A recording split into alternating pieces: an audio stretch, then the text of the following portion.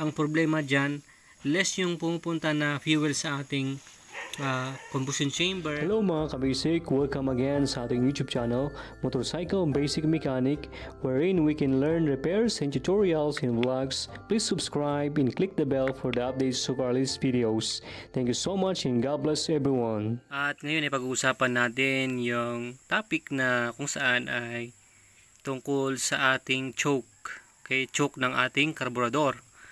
Okay, so alam ko mayroon mga nagtatanong dyan na bakit kailangang i-choke ko yung aking carburetor bago siya mag-start.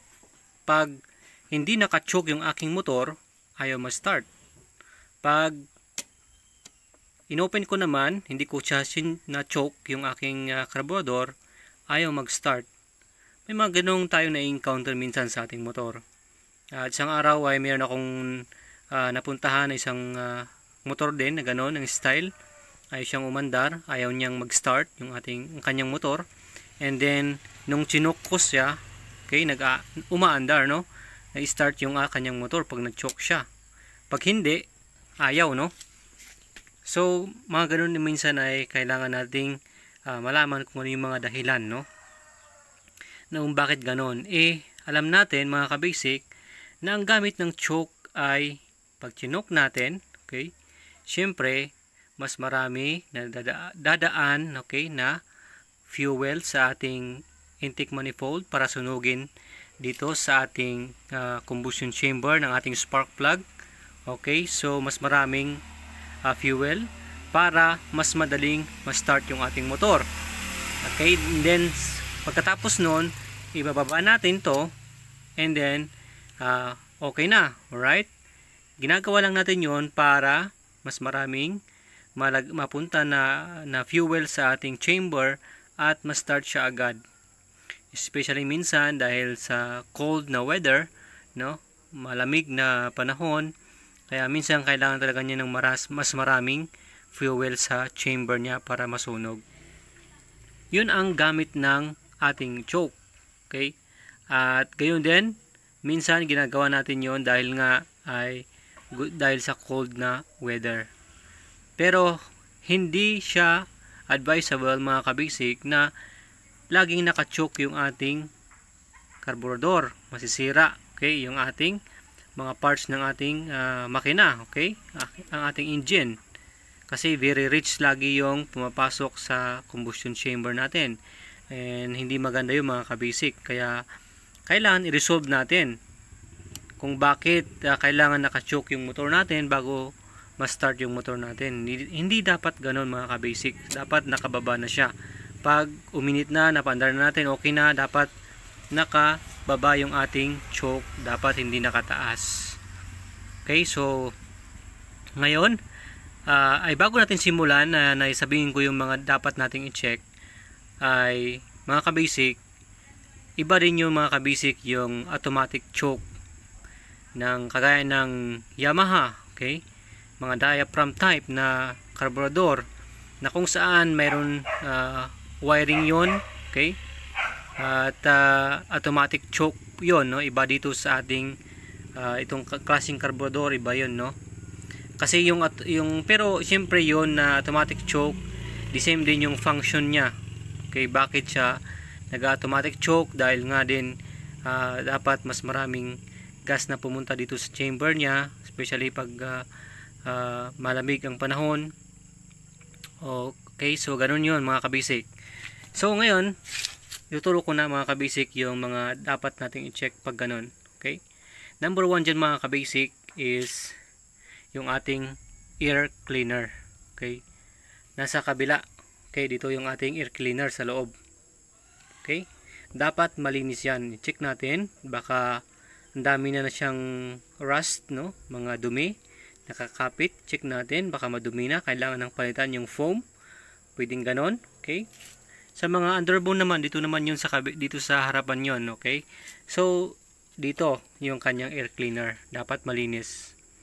Alright, and then next is dapat wag nating tatakpan yung daluyan ng hangin na papunta sa ating air cleaner, no? Alam natin may butas yan yung ating air cleaner. Okay, sa Honda dito sa taas may butas yan. So dapat hindi natatakpan yon. Okay, kasi may effect din yon, no, pag natatakpan yung ating hangin doon sa taas. Okay, dapat hindi natatakpan, malinis yung ating air cleaner. And then isa pa dito, okay, minsan na kailangan ma-choke mo yung motor dahil may singaw. Okay, may singaw pala ang yung motor. Itong kanyang ang tawag dito, hose na ito, no, intake manifold hose na ito. Okay, papunta sa ating sa ating block, itong hose. Baka may crack yan, may singaw yan, tignan natin. Okay, i-check natin. Pwede mo lagyan ng tubig, tignan mo kung may nagbabubbles or ganon, or may malabas na hangin dyan, or may humihigop ng hangin, maganon. I-check mo mga kabasic. Yan, dapat walang singaw dyan. Kasi once nasusubrahan yung hangin papunta sa ating engine, hindi yun maganda. Kaya kailangan mo i-choke mo para mabawasan yung hangin, kasi mayroon palang butas dito or may leak pala dito. Okay, mayroon pala siyang kwan, kaya bawasan mo yung hangin, kasi pag nag-choke tayo mga kabasic, binabawasan mo yung hangin doon sa kanyang sa intake manifold niya. Yung alam natin doon, yung kanyang daluyan ng hangin doon sa likod, no, galing sa ating air cleaner. Okay, isa pa mga kabasic, ayan mga kabasic, dito na yung ating air cleaner. Binuksan ko na rin yung side cover niya. Okay, minsan dito sa ating galing dito sa ating air cleaner. Okay, minsan itong ating hose din dito, minsan pag may crack dyan, may hangin na kung saan ay nakakapasok yung hangin dito. Okay, minsan ay mayroon mga kwan dyan, may mga leak dyan, may mga hangin na pumapasok, kaya nasusubrahan yung hangin natin dito na pumapasok. Kaya kailangan mo siyang i-choke mga kabasic. Kailangan mong i-choke dahil nga may mga crack dito, may mga hangin. Okay, kailangan maayos mga kabasic. Kaya nga nakadepende din mga kabasic sa kung ikaw ay open carb sinasabi, meron din effect yon mga kabasic. Kaya dinesign ng company na gumagawa ng motor na ganito dapat yung maayos yung kanyang air cleaner para normal yung pumapasok na hangin sa ating carburetor. Okay, at saka sa ating combustion chamber. So ganun mga kabasic. And then after that mga kabasic, last na lang, okay, dito sa ating main jets or yung ating mga jettings. Minsan mga kabasic, yung mga jettings natin ay sila pala ay hindi, or sila ay natakpan, or ibig sabihin madumi pala yung ating mga jettings natin dito sa ating carburetor. Kaya konti yung hinihigop niyang yung gas na hinihigop ng ating mga jettings. Kaya dapat malinis yung ating mga jettings ng ating carburetor. Kasi pag natakpan yung ating mga jettings, yung kanilang mga butas na paghigop ng ating carburetor, ang problema dyan, less yung pumupunta na fuel sa ating combustion chamber, at madami pala yung galing din sa ating air cleaner na hangin, so sobrahan na. Kaya kailangan magbawas ka, kailangan i-choke mo siya, okay, para bawasan mo yung hangin na papunta sa combustion chamber. Kasi nga brado yung mga jettings ng carburetor mo. Kaya yun minsan ang sanhi or mga kailangan malaman natin, bakit kailangan i-choke mo yung motor mo bago siya mag-start. So I hope nakatulong ako mga kabasic sa simpleng tutorials natin ng ating motor about sa choke problem.